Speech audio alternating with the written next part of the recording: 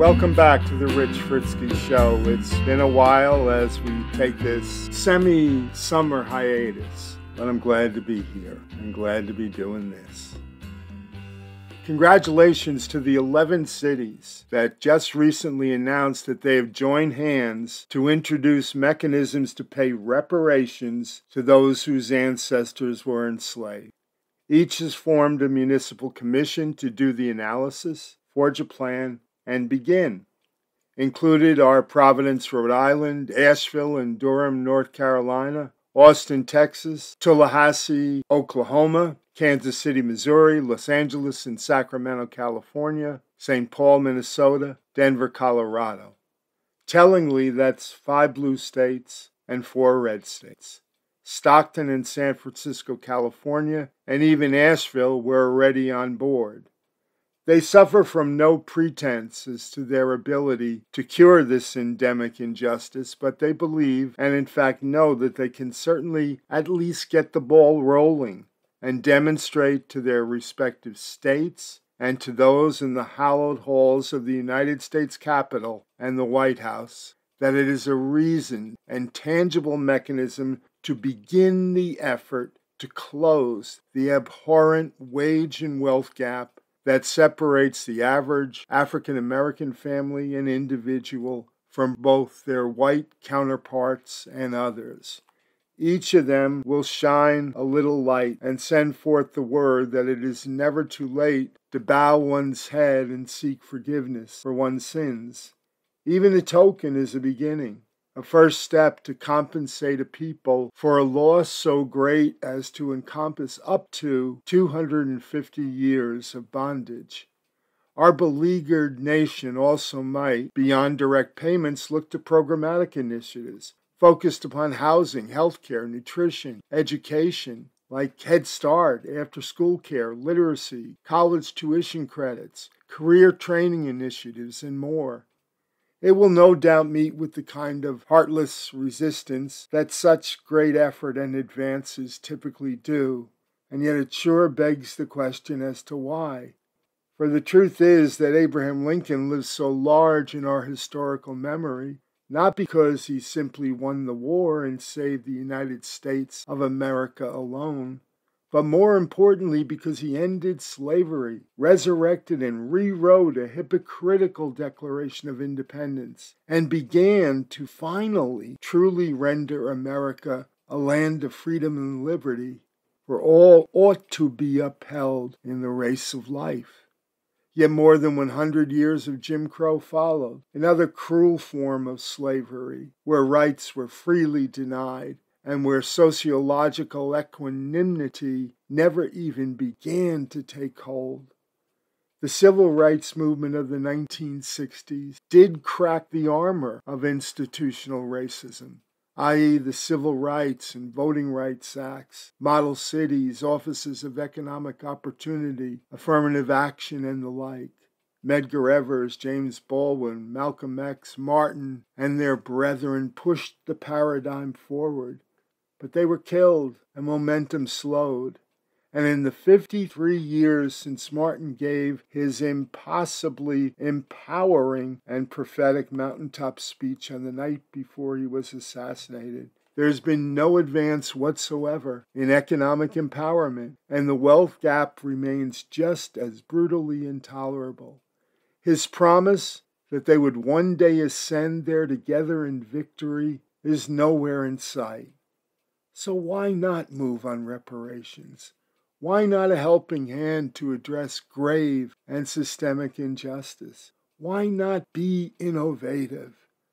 Oh, sure, we may have stopped using the Christian cross to lynch those who made the awful mistake of looking at a white woman, but the slave ship has never stopped sailing in our land of the free and home of the brave.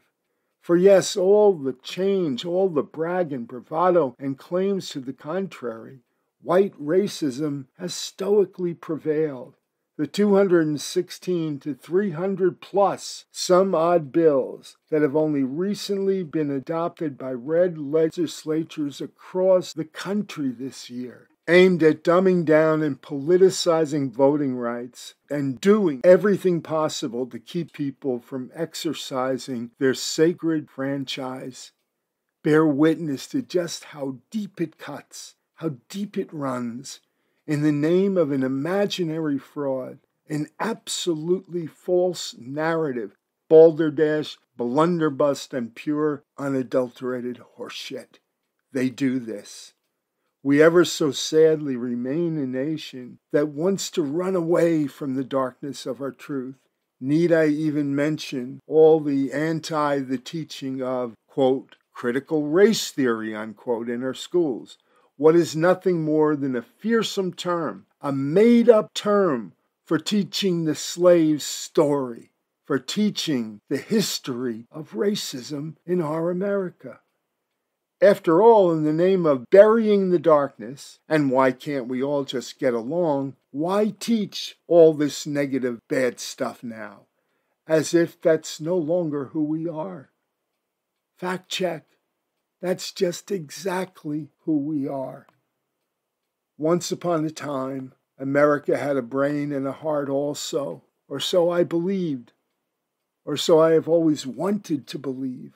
For we have grown cold, stoic, isolate, for what movement on race that there is today is predominantly focused upon a negative, focused upon a you must stop killing us agenda, a police reform agenda, a sever the stain and sin of racism from those who serve and protect. Can you imagine anything more simple or worthy or obvious than that? And still everywhere there is pushback, obfuscation, excuses, silence, as they wait for the furor to give way to the oh-so-familiar indifference. I was a boy, a teenager pretending to be a man when I first heard Peter, Paul, and Mary's "Take Your Place on the Great Mandela" as it moves through your sweet moment of time.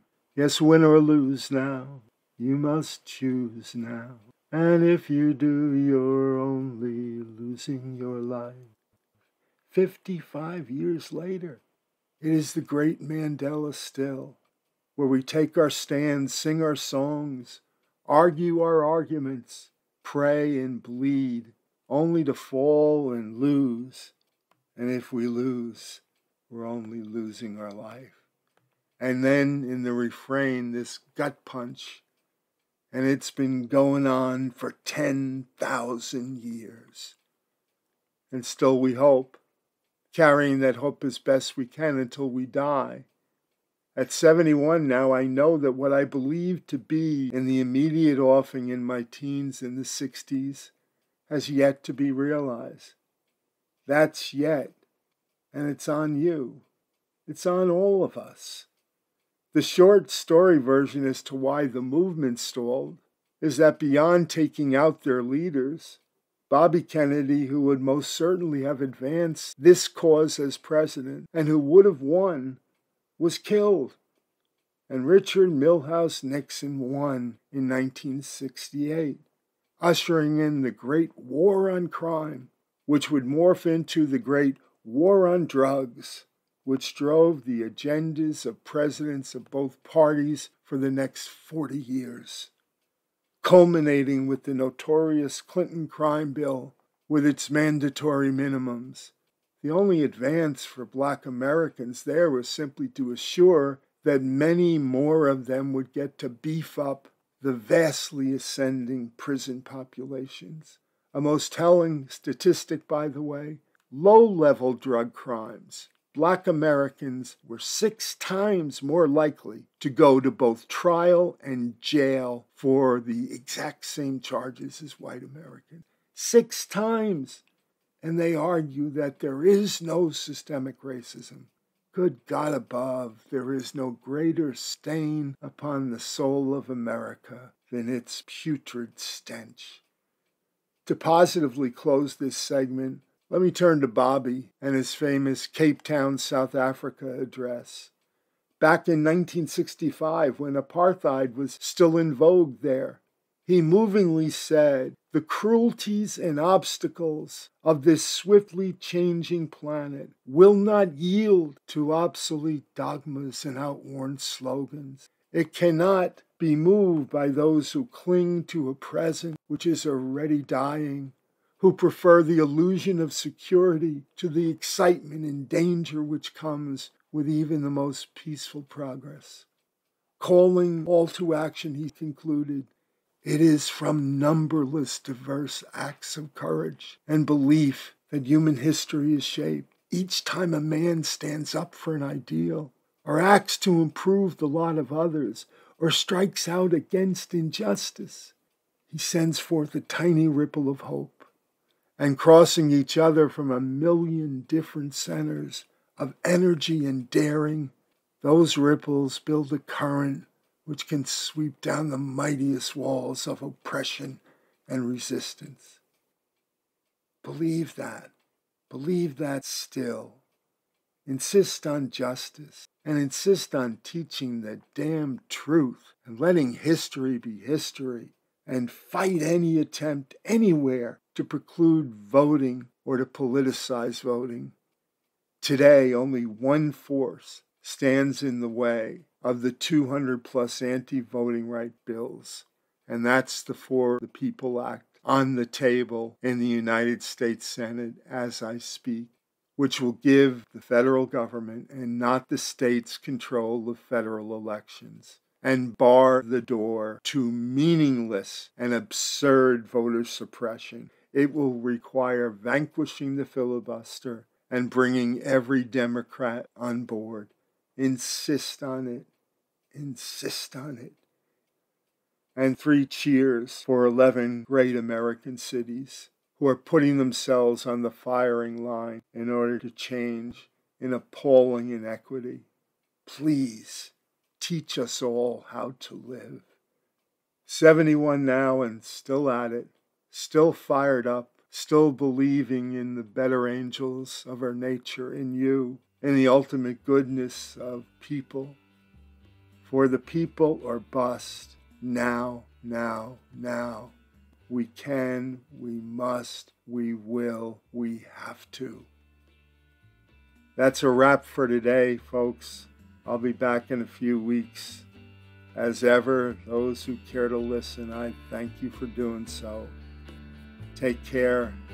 Have a great summer. Keep on smiling on your brothers and sisters out there. Bye.